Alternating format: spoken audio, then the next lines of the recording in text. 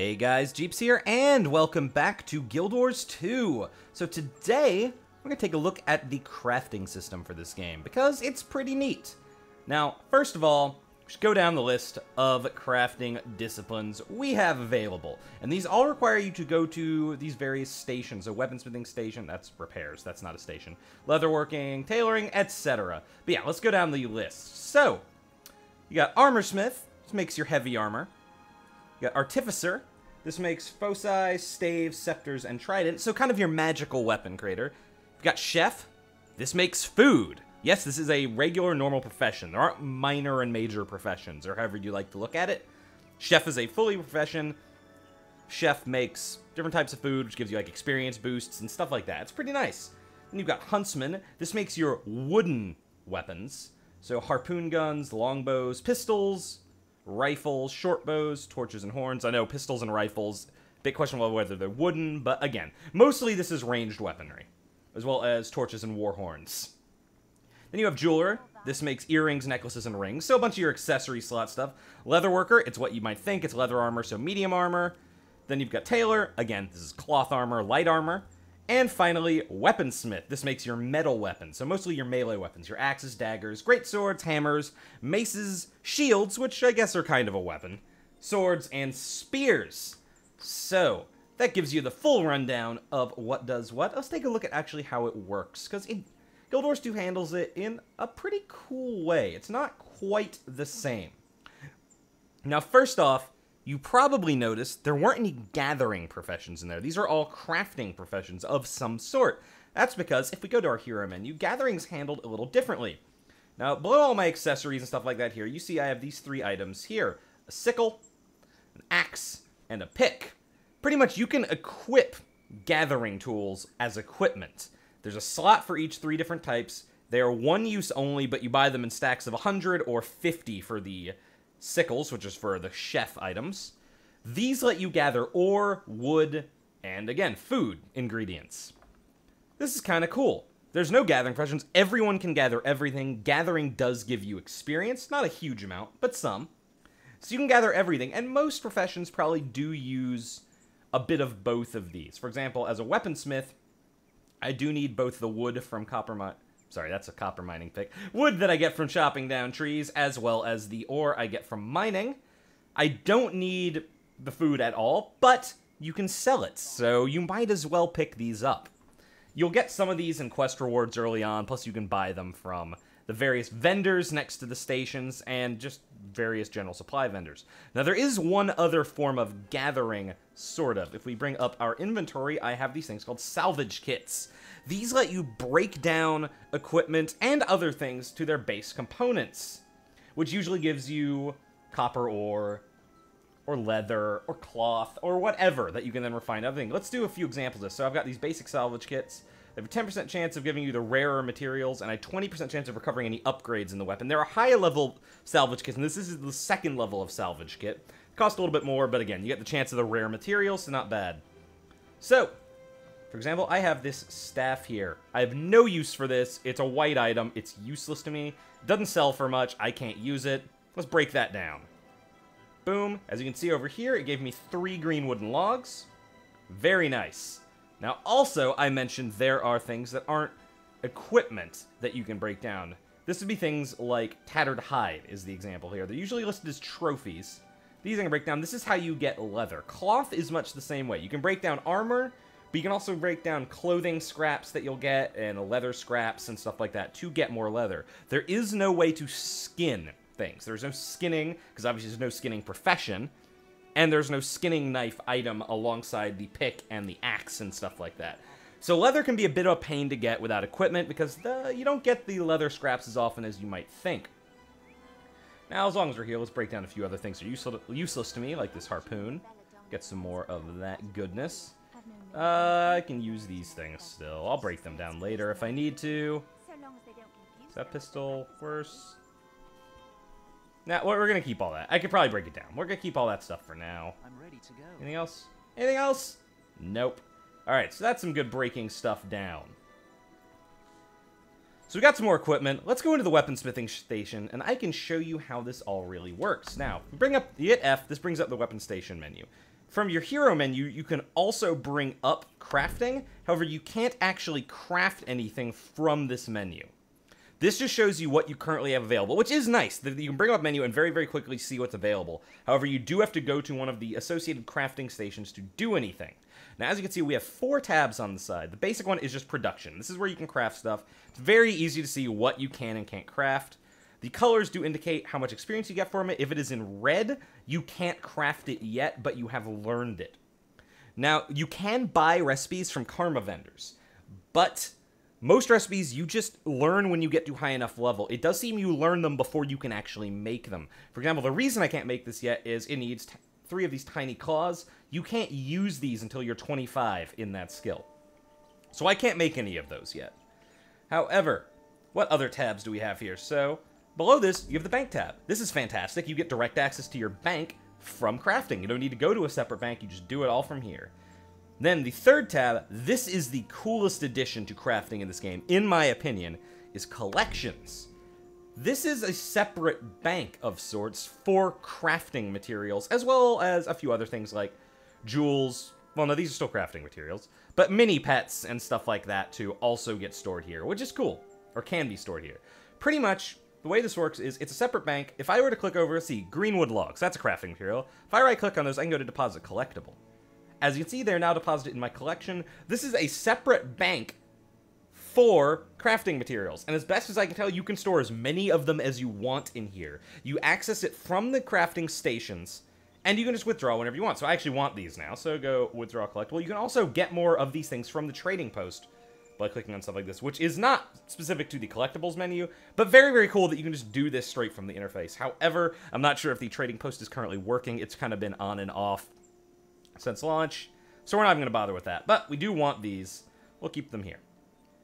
Now, we're going to be using weaponsmithing to demonstrate how crafting actually works. So as you can see, we got a lot of options here. You got weapons. You got these things called inscriptions. Weapons, shields are weapons still. And then you have refinement and components. This is where how this really, really works. So first of all, you're always going to want to come down to refinement. This is where you turn these raw materials into the actual crafting materials you can use. Now, some MMOs have done things similar to this. Just to cite the obvious example, this is again coming from my WoW background.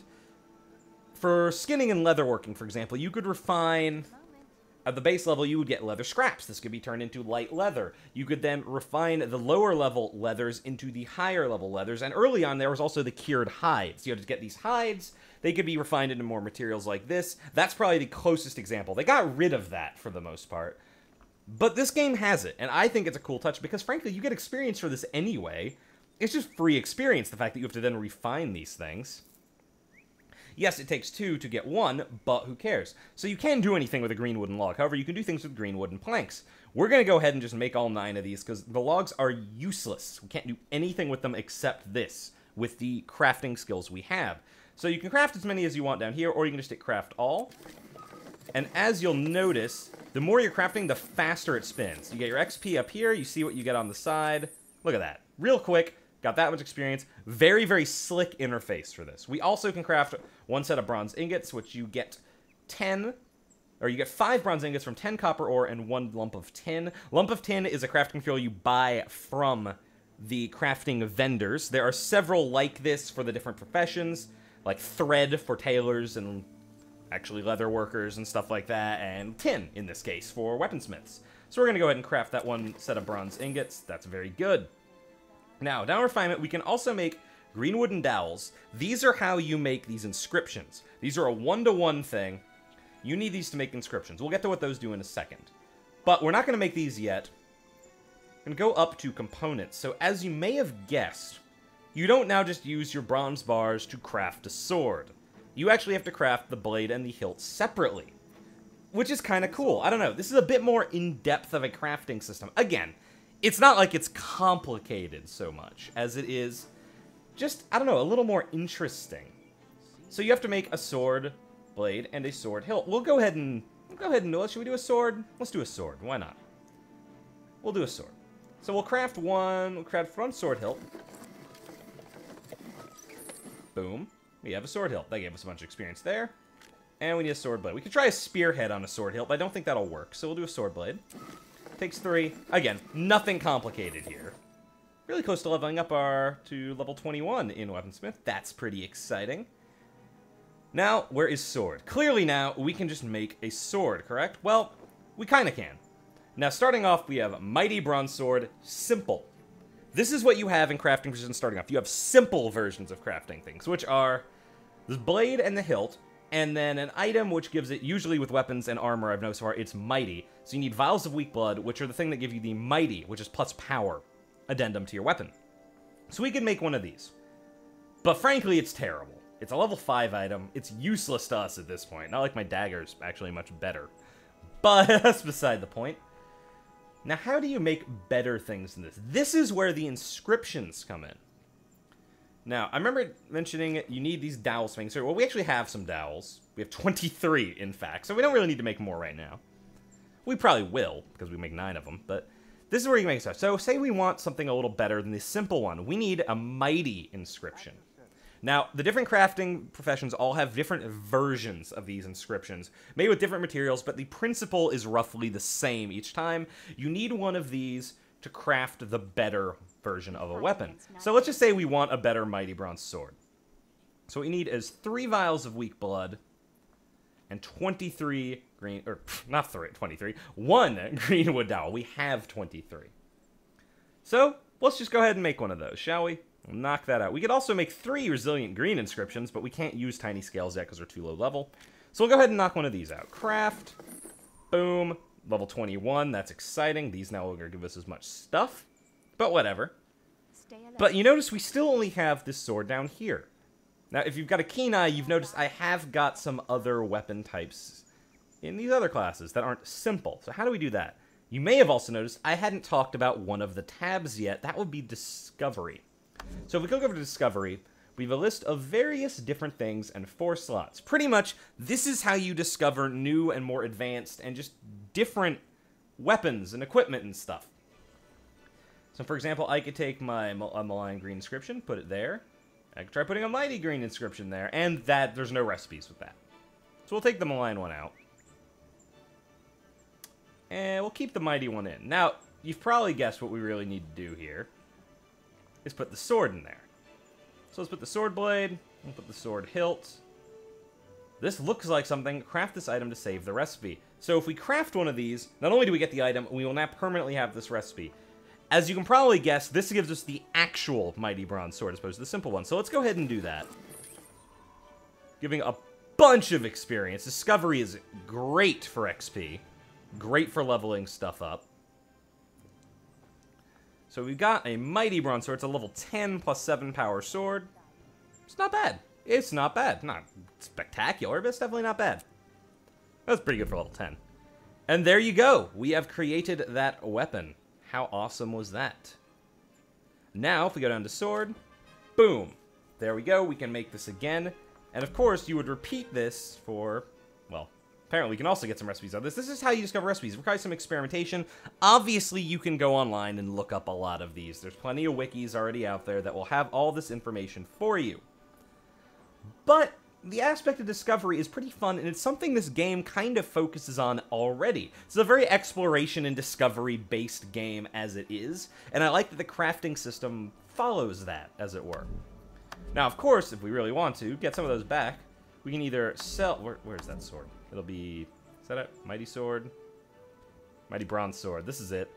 We could just go ahead and salvage this right back and recycle it a little bit, or we could sell it, get 15 copper. It's not much, but extra copper is extra copper. You can never really argue with extra money, or do whatever. Now, the different crafting systems all work very similarly to this. They're going to have different particulars, obviously, but they're kind of similar. Also, the three of the professions do also let you make more bags for your inventory. These would be tailor, leatherworker, and armor smith, I believe. All of these let you make different types of bags, be they leather bags, cloth bags, or boxes, if you're armor smith. They do all have specialty types of bags they can make later on as well, which automatically, it kind of auto-sorts your inventory by putting the specific stuff that goes in those bags more preferably into those bags. So there are equipment boxes, and for boxes, which put weapons and armor in there first, and so on and so forth. You get the idea. Very, very cool system. I like it a lot. But yeah, crafting, a lot of fun in this game, a lot of cool takes on it. The collection system is brilliant. This is absolutely fantastic. Brilliant design. Salvaging is a little nitpicky just because it does make getting some materials, specifically I've noticed leather and cloth, a bit of a hassle because you need gear to break down, or the leather scraps like we saw earlier, or cloth scraps and stuff, which don't drop as often as you'd expect. I would have kind of preferred some skinning or, I guess, scavenging option for getting those scrap items. You could still need salvaging, but just make them more common to drop. Something like that. So far, they feel like they just take that little bit longer to actually level. But overall, very cool system, pretty intuitive, does some very cool new things without becoming overly complicated. Definitely a cool upside to this game, and continues the level of discovery Guild Wars 2 kind of pushes into its gameplay. I like it a lot. It's not perfect, of course, but I like it a lot. So that is going to be it for this video. As always, like, subscribe, share this video with your friends. If you would like to play Guild Wars 2 with me, I am on Fort Aspenwood. My account is atnashadow.something. Sorry, I don't actually remember. I'm Atnarian if you're on this server, however. Atna, E-R-I-A-N.